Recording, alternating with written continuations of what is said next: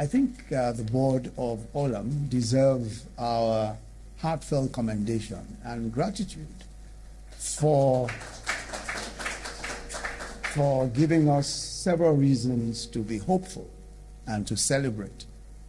Through the Seeds of the Future program, Olam has invested in two important types of seed. First, the seeds you are planting by investing in the education of our young people through the Education Grant Initiative for undergraduates.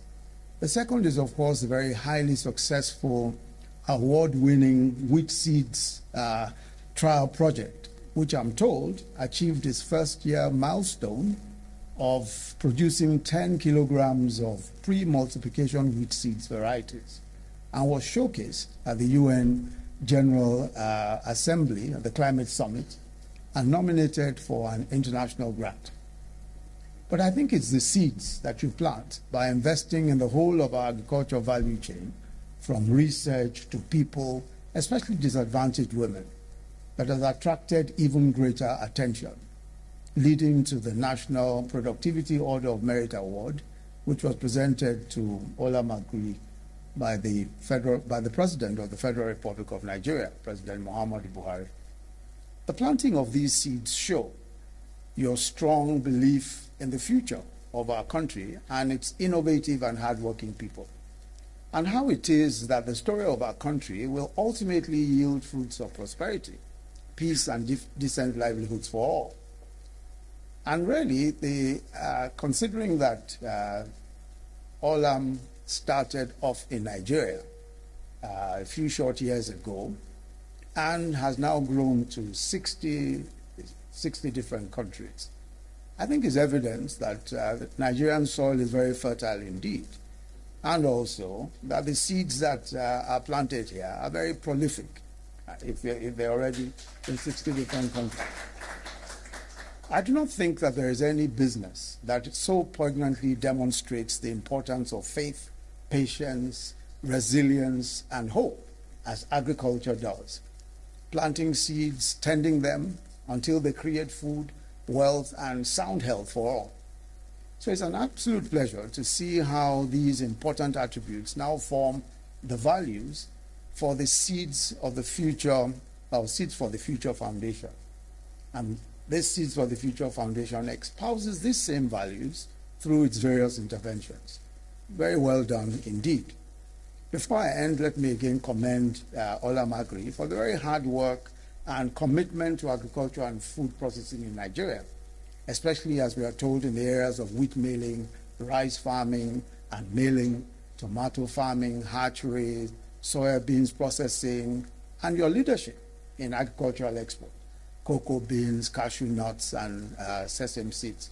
I think that one of the very important things that we learn from the hard work that you put into agriculture and food processing is that this is really where the potential of our country lies, and this is really where the wealth of our country lies. Not just in the extractive industry, but more in the value chain, the agricultural value chain, and especially export of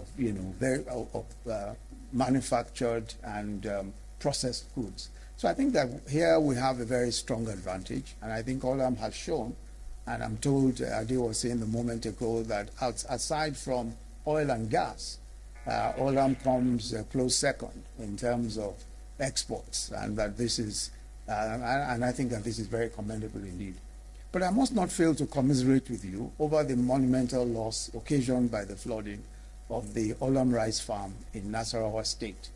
This, obviously is a huge loss, not just to Olam, but also a big blow to food security in our country, as the farm is one of the single largest rice farms in the country. We as a government are obliged to work with you to restore that important agricultural resource. And I'm sure that as we engage, we will be able to find the opportunities and the ways by which we can assist in bringing that resource back to full service.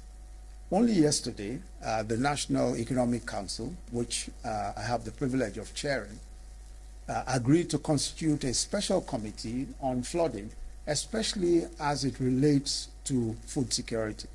So we're going to be looking at all of the ways by which we can work with farms and farming companies and agricultural companies and how they are affected by flooding. So I think that the Olam situation is one that will come, that will certainly come before us, and we'll have to consider how exactly, not just to support now, but to prevent these sorts of occurrences in the future. And we, of course, have to advise the President on what steps to take. So congratulations to you all on this landmark events of the launching of the Seeds for the Future Foundation, building a brighter future together. Thank you very much. God bless.